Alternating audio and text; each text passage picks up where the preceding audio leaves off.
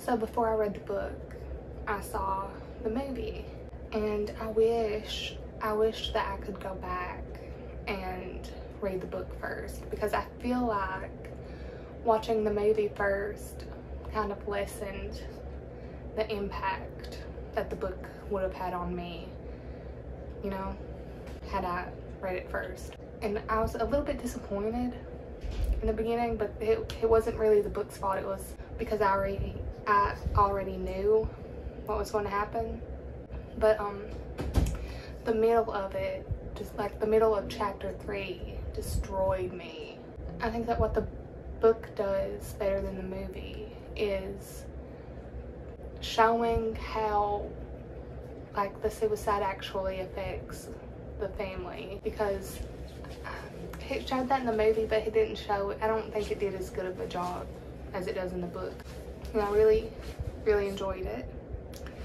I loved reading about the girls' lives through the perspective of, you know, the boys who were obsessed with them.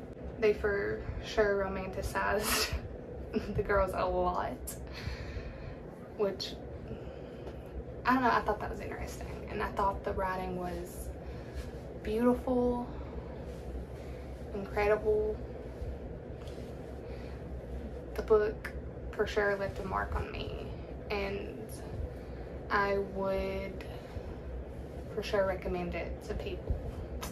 Maybe not everybody, because it made me so sad, which is why the next book I'm going to be reading, well, it's technically a reread, but it's going to be this one. I would love to finish the series, and so I'm going to read this one next. A palate cleanser, if you will.